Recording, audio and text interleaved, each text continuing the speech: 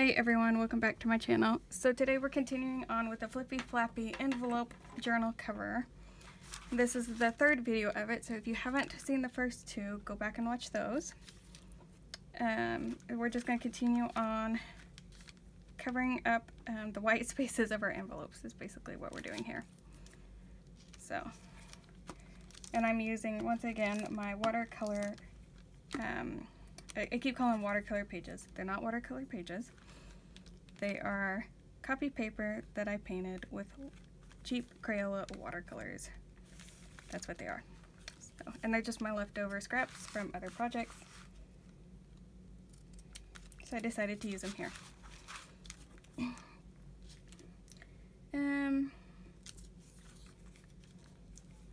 So how is your Flippy Flappy envelope cover coming along? Have you started yours yet? That is the question. Question that I have. Now that we're on to video 3, I'm curious as to whether or not you have started yours. I actually had requests to do this video after doing a flip through a while back of one of my journals. Just now getting around to actually accomplishing it, but I am accomplishing it. Just took me a little bit longer than maybe desired. So.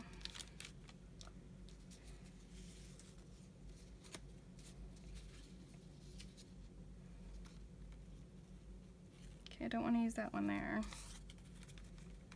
I think I might use some of that one. So cut this piece down a bit.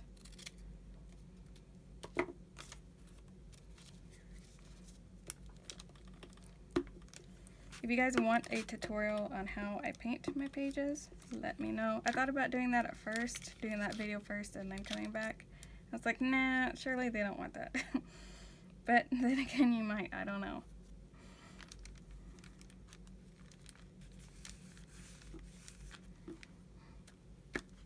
So I'm asking you and leaving the decision up to you. I have fun painting with watercolors and just making pretty pages. Don't know that anybody else would, but I find it quite relaxing.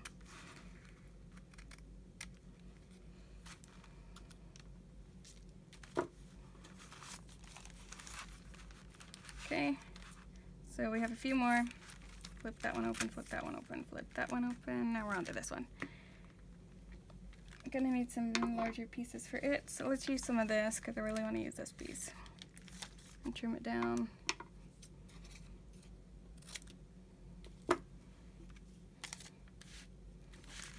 Am I on camera still? Yeah, I am. I'll move it up though a bit.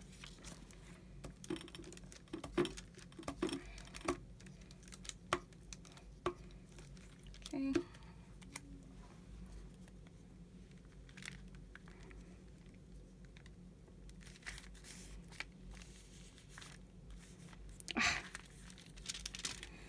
I didn't get it all the way to the edge. That annoys me. Oops. Don't fold the page. Come on, work with me here.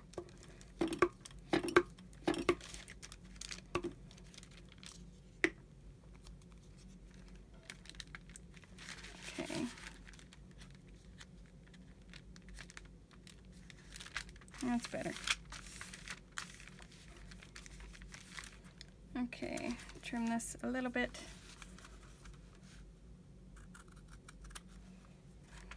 There we go. What one do I want to put underneath that one? Got a bit of that left. It goes nicely. It's not really long enough. Well, maybe actually. No, it's almost just right. So let's use it.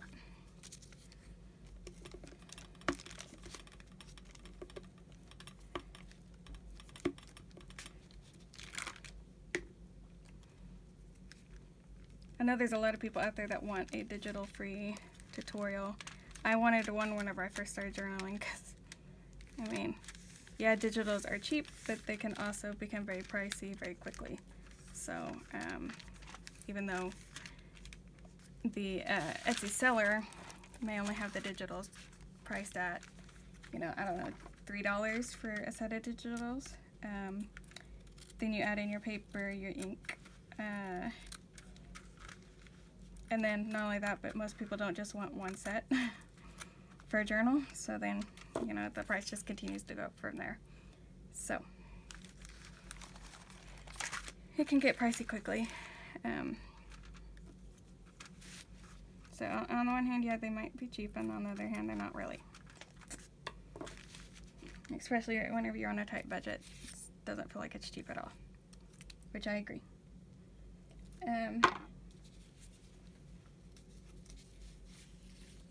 Not trying to steer anybody away from digitals. If you like digitals, that's fine.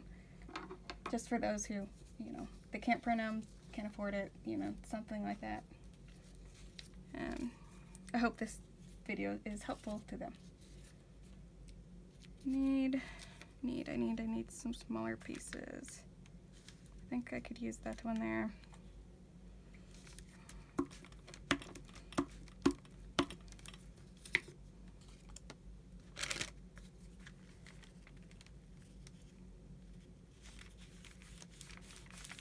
Okay, there's that piece. Go ahead and trim it, because if I don't, it'll bother me.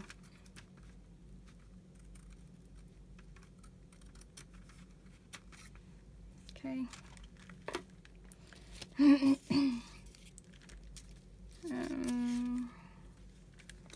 No, I do not want that piece there at all. That one would be okay, but I think I'll put it to that side.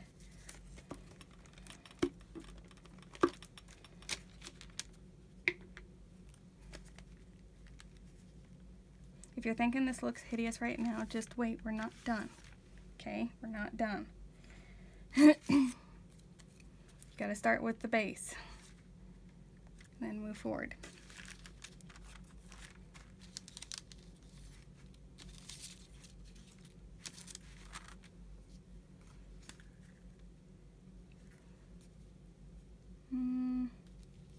Guess I'll go with this one.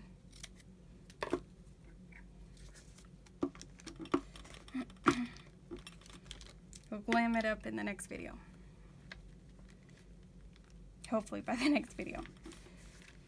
Hopefully I can get all the paper down in this one, if I can be fast enough about it. I think I could use that. That little bit of that scrap left.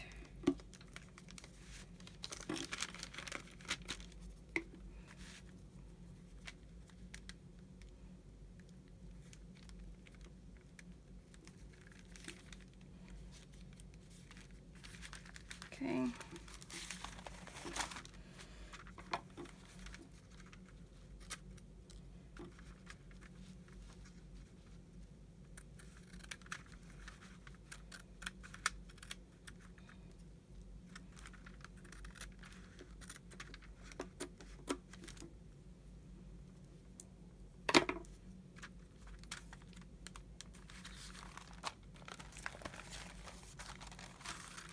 This one wasn't wanting to stick down here. Add a bit of art glitter glue to that.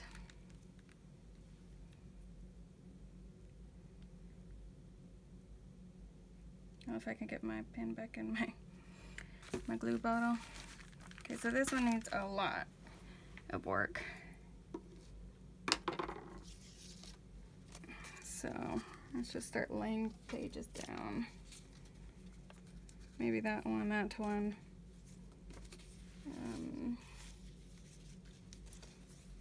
Maybe do a bit of purple there, purple stripe there. We'll start with that. Okay, let's scoot this forward so that we have a bit of room to glue. Okay.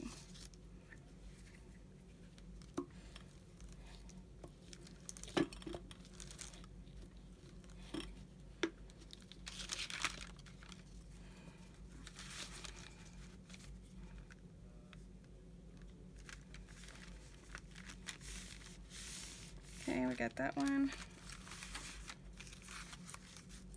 This one is going to be the next one.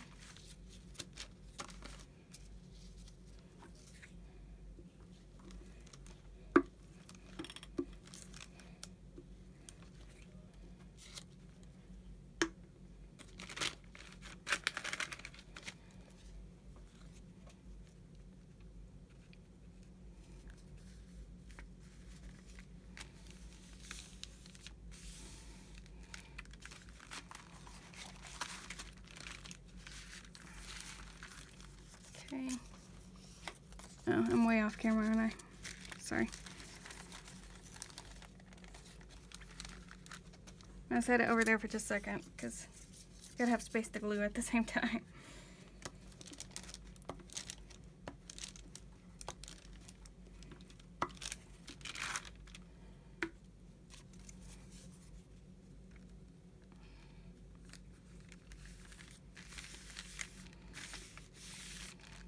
Okay, so we got those 3 down. Flip this over and trim all this. Okay, trim the top while I'm at it.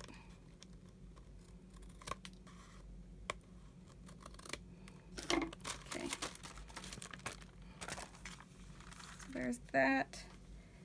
Now, let's maybe take, no, I don't want that side by side.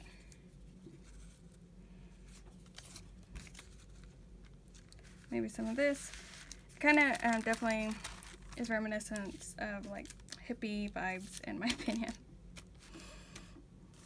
Okay.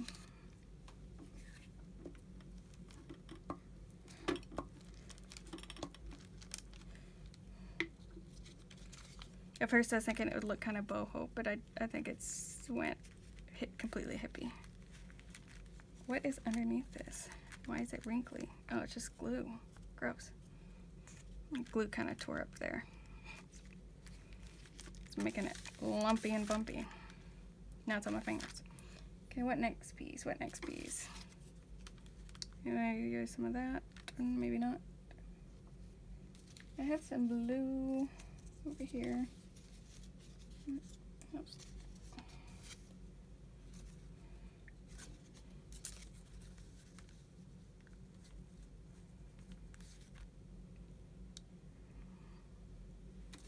Maybe I could fill that spot in there with that orange. I think that'll work. Okay. I'm actually gonna pull this down and try to glue this up here because I'm getting a lot of glue on my pages where I don't want it.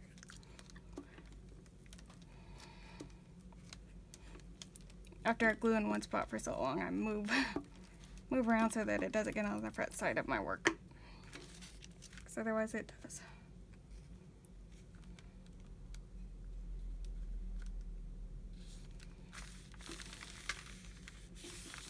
Okay. I also have this thin blue piece. I lost my orange piece. There it is. There's the orange piece. Could go with the blue. I think the orange stands out a bit more. I think I'll do the orange. Try to scoot it up a little bit so you can see what I'm doing. Hopefully that's on camera.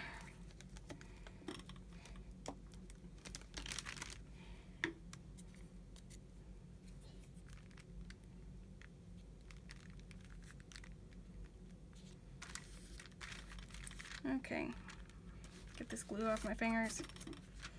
And then we need a piece right there to fill that in. Got a bit of purple. I think it works well. So just get some glue on it. Then we have one more envelope to decorate. Okay, so let's trim this one down.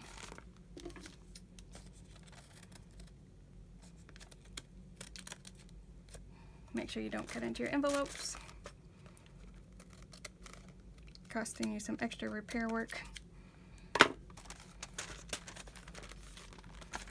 Okay.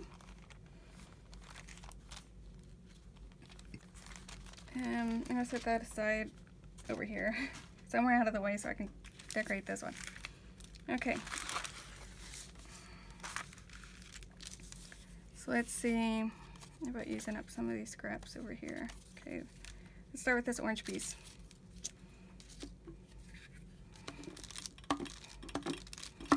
My niece typically was helping me paint whenever I painted these, and she likes to paint just in a small spot and then of course the whole page done.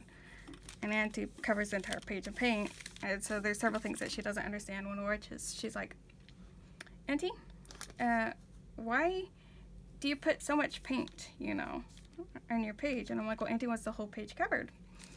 She's like, but why, you know? And she'll put just a little dot on it. She's like, okay, done. And I'm like, don't you want to put more on that page? Like, did you want to put some over there on that white spot over there? She's like, nope, it's done. Okay. And I think part of it's I found out the other day she's trying to race me. She's trying to paint more pages than Auntie. Everything's got to be erased nowadays. So I learned that. So maybe that's why her page gets a dot and it's done. And then sometimes whenever I was painting like this one, I was doing yellow and orange, and I think some red that ended up just looking orange. And she's like, why are you painting the whole thing yellow and orange? Don't you want to put some black on it? And I'm like, nope, Auntie doesn't want black on it. But why? And I'm like, well, Auntie doesn't want the black on it because Auntie wants it to be bright colors. But black's a nice color, Auntie. And I'm like, no, yeah, it is, but I don't want it. You should use black. And I'm like, nope, I'm not using black. So, I don't know, it's quite funny. She's 5 and adorable. So, and the other day, she was over and I was like, you want to paint with Auntie? She's like, nope. I'm like, okay, well, Auntie's gonna go paint, and if you decide you want to, you know, just let Auntie know and Auntie will paint with you. And I was like, if it's later, even after Auntie's done painting, Auntie will paint. Like, no big deal. She comes into my room, she's like, Auntie, why are you painting without me? And I said, well, you told Auntie you didn't want to paint. And she's like, but you painted all of these pages without me? And I'm like, yes, you said you didn't want to paint. And she's like, but why? And I'm like, well, I don't know why Sophie doesn't want to paint, you know? And I was like, do you want to paint? She's like, nope. She left. And then she comes in a little bit later, all upset again. She's like, Auntie, why did you paint all these pages without me? I'm like, Sophie, you said you didn't want to paint with Auntie. Do you want to paint now? Nope. I'm like, okay. Yeah, I tried. What do you see what Auntie to do? I don't know. She's a ham. So sometimes she wants to paint, sometimes she's just like, nope, not having it. So Auntie just decided the other day that I would just paint without her. She didn't want to paint with me.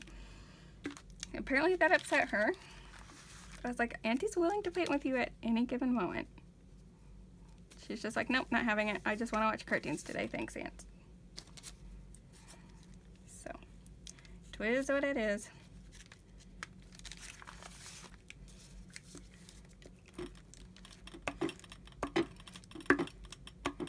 She's kind of glued to that little brother of hers right now.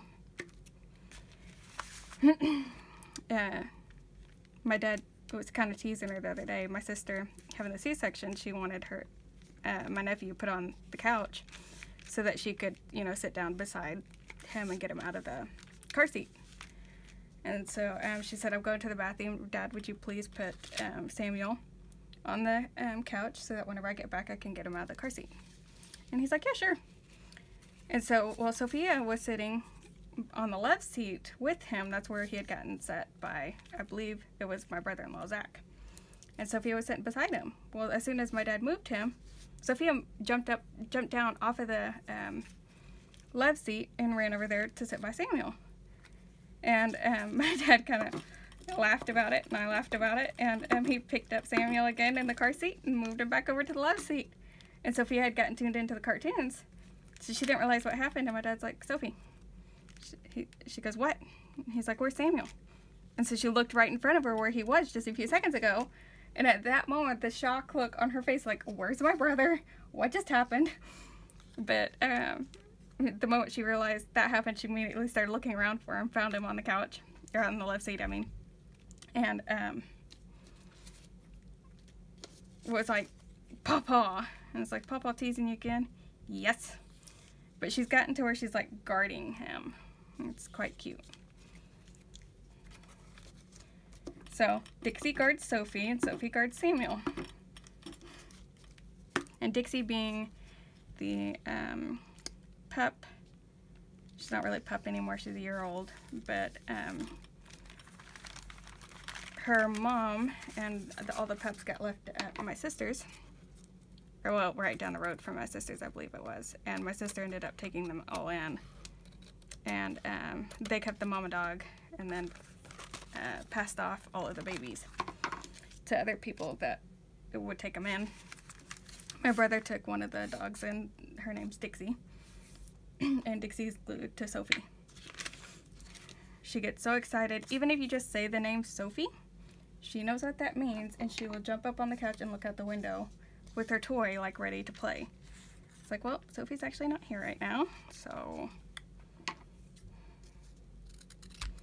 she's not very thrilled when that happens. But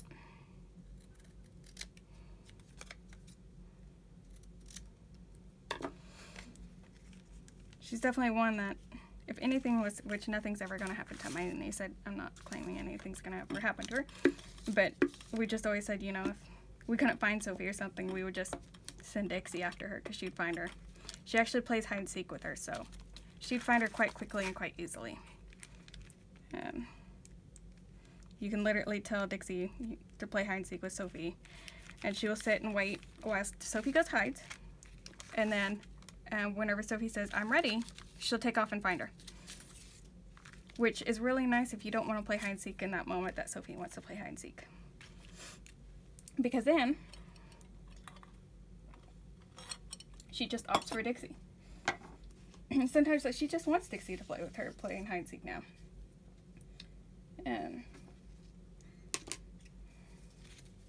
She still doesn't always understand the concept of hide and seek.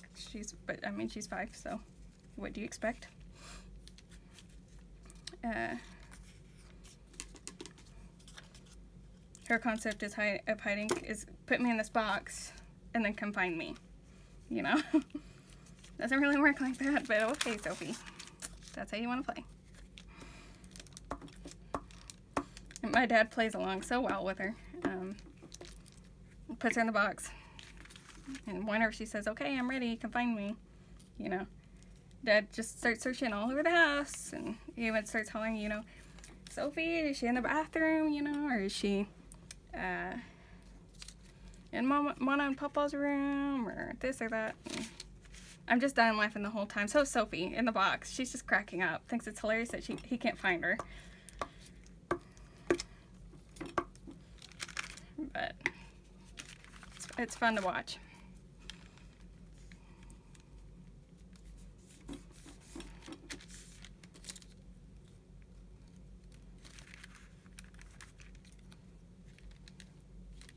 What's going on here? Did I miss a spot? I'll fix it. Sorry for being slow. Oh, either I'm fast and I don't talk, or I talk and I end up being slow.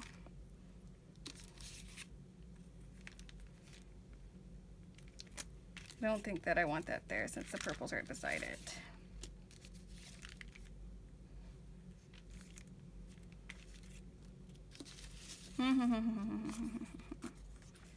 Kind of want this piece, but I need it smaller, much smaller.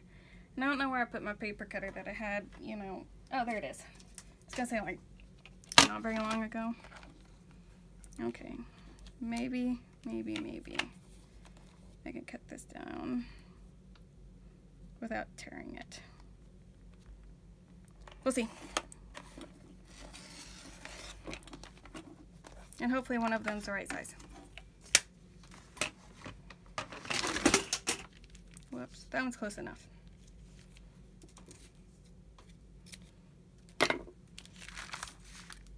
I don't know how much of this is being done on camera. I hope all of it's on camera, but I make no promises.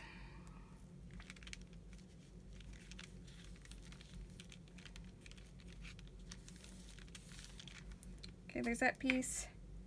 Just need a few more, just a few more. I feel like I could cut this piece down to right about there. put that there.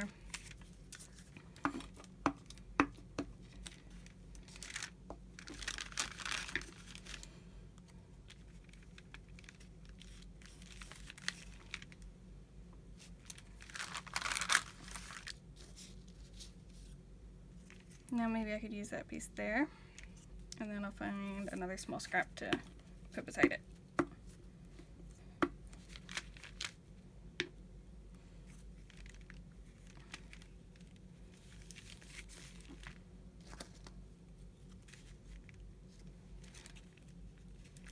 Should I use that piece there? Should I try to find a different one? I don't know that I have another long one like that. So I think I'm just gonna go with this one. It'll do. Well, I do have this piece, which, I mean, I think I like it better, but I'm gonna do this one because that makes all the sense, right?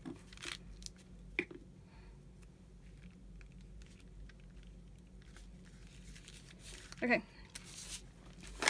so we're pushing our time being up. Let me put the envelopes kind of back together so you can see what it looks like. So did this one go over that one? Or did it go the other way? Which one was first? Now that's my question. Okay, so I know this one flips, this one flips, this one flips, this one flips. Okay, I think I got it the right way. Okay, so once we put stuff in the pockets and add more decorations to it, it's going to look completely different. But that's it so far. That's our base, what we're working with. And like I said in one of the other videos, we've already done this part of the cover. So if you haven't seen that, go back and watch that. And this is going to connect on there like so. So we'll do that in another video. Thanks so much for watching, guys. I hope you join me in the next video and continue the series with me. Bye!